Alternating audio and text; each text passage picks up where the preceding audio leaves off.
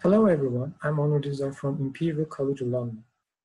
Today I'm going to present you our work titled RateSplitting Multiple Access for Downlink Multi-Antenna Communications, Physical Layer Design and Link Level Simulations.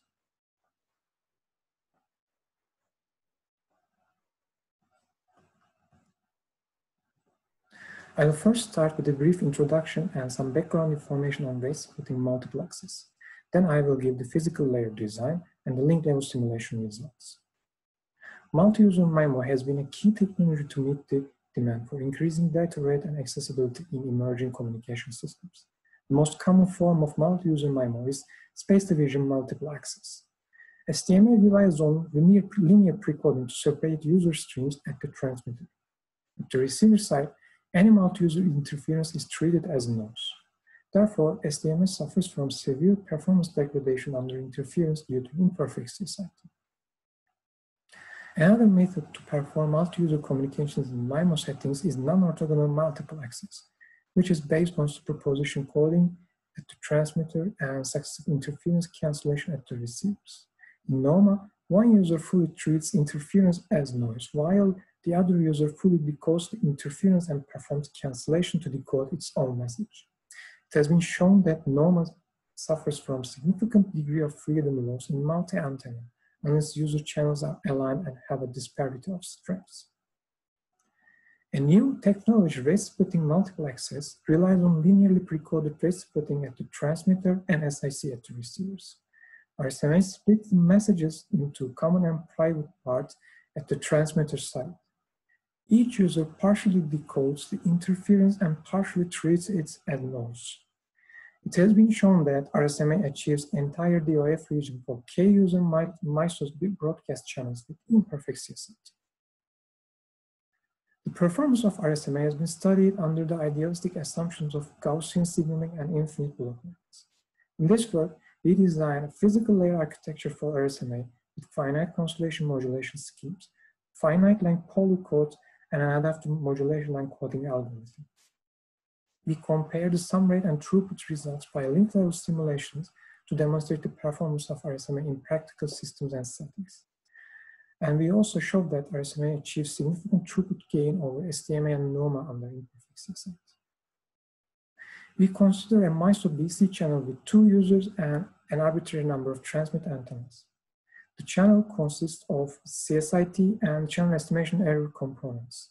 The variance of the channel estimation error is inversely proportional with the total transmit power P, which is scaled by a CSIT quality scaling factor. We assume perfect CSI at the receivers. The RSMA performs RateSplitting at the transmitter by splitting the messages of the users into common and private parts. Split messages, the common parts, are combined into a single common message. Then the single common message and the private messages are encoded into separate streams, and the transmit signal is obtained by performing precoding over the streams. At the receiver side, the users perform SIC by first decoding the common stream and treating the private streams as noise. After cancellation, each user decodes its own private stream by treating the interference from the other user's private streams as noise. The instantaneous rate at each user can be written accordingly by considering the private streams as the interference term in their expressions. We consider a precoder design for ergodic sum rate maximization. For the problem of maximizing the ergodic sum rate, an equivalent problem of maximizing the average sum rate is solved by the average weighted MMSC approach, which is then solved by the alternating optimization algorithm. We should note that we use a quality of service constraint for each user in our optimization. This is the architecture that we propose for RSMA for 2-user scenario. At the transmitter, we use with interleave coded modulation with polar encoding. We use the optimized precoders and an adaptive modulation and coding algorithm to select appropriate modulation schemes and the coding rates. At the receiver side, we use an SIC receiver with MMSC equalization and successive cancellation list decoding for polar codes. The common stream in RSMA is decoded by treating the private messages as noise. And the rate of the common stream is the minimum rate of the common streams to each user to ensure successful decoding at all receivers. This can be considered as the maximum problem for broadcast channels, and a solution for this problem is to use a point-to-point coding scheme with the proper modulation and code rate to transmit at rates close to RC in a compound setting. The private streams, the streams are decoded by treating other private messages as noise. Therefore, we can directly use a point-to-point coding scheme to transmit at rates approaching RK to each user K. We consider polar codes in our architecture. The polar encoding operation can be represented by a vector matrix multiplication form. The code length of the codes is represented by the capital N. The uncoded bit vector consists of the vector for information bits and the vector for the redundant or so-called frozen bits. The indexes of the K information bits is stored in the set A. So for encoding operation, the information bits are placed into this vector UA, and the frozen bits are placed into the vector UA complement, and these two vectors are passed through the generator matrix to obtain the coded bit vector. For the channel coding for RSMA, we first determine information bit index sets for the common and private streams for given code block lengths and number of information bits. We split the user message bits into common and private parts and assume that these parts are independent. We encode the common messages by first appending the common parts of the user messages to obtain a single common bit vector. Then we place the common message bits into corresponding information bit vector in the uncoded bit vector. As an example, we consider the code block length of 8 for the common stream in the information bit locations 3, 5, 6, and 7. The appended message bits, the common message bits, is placed into the information bit locations directly without any specific ordering, and then the uncoded bit vector is multiplied with the generated matrix. The encoding of private messages is accomplished by the conventional polar coding operation using the corresponding block lengths, information bit lengths, and the information bit index sets. We consider bit interleaved coded modulation with gray mapping and random interleaving. We employ 4, 16, 64, and 256 QAM modulations. In order to choose from the modulations and appropriate coding rates, we design an adaptive modulation and coding algorithm. Our aim is to maximize the throughput by selecting appropriate modulation and coding schemes for transmission. The AMC algorithm requires a channel link quality to assign the appropriate MCS under imperfect CSIT. For this purpose, we use the average rates calculated by using the optimized precoders at the transmitter, which are averaged over channel errors ensembles.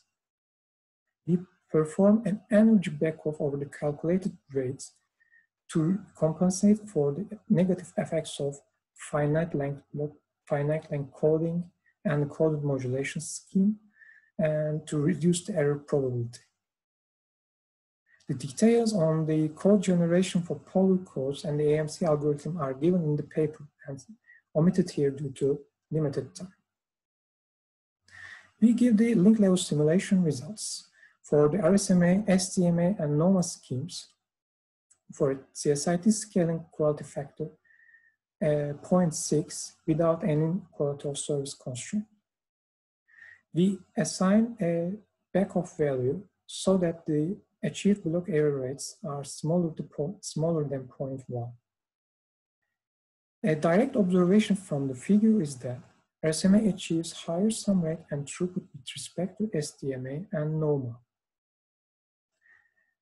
We can observe that the trends in the sum rate and the throughput match with each other for all schemes. In the second figure, Again, with the same settings, we add the quality of service constraint of 0.1 bits per second per hertz into the system. We can observe that the sum rate of and the throughput of no RSMA and NOMA do not change while the sum rate and throughput of SDMA reduces significantly. An observation from the figures is that the throughput performance of SDMA has a tendency to saturate at high SNR levels.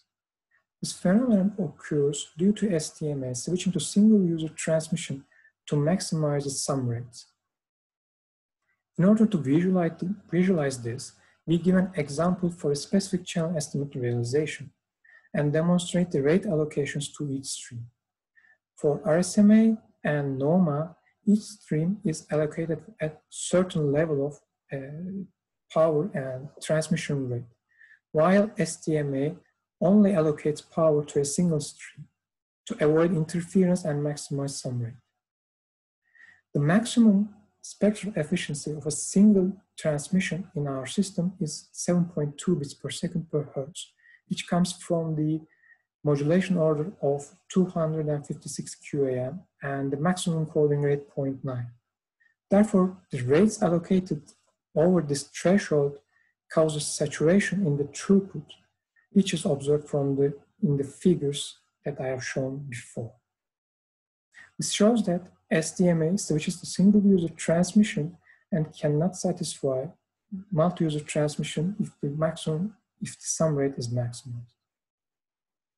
In conclusion, we design basic transmitter and receiver architectures for RSMA with finite constellation modulation schemes, polar coarse, and an AMC algorithm. We perform link level simulations using the design transceiver to analyze the throughput performances of RSMA, SDMA, and NOMA under imperfect CSIT. The LLS results show that RSMA is more robust and achieves significantly higher throughput than SDMA and NOMA with and without quality of service constraints. These are our references. Thank you for listening to our presentation. We welcome your questions and comments.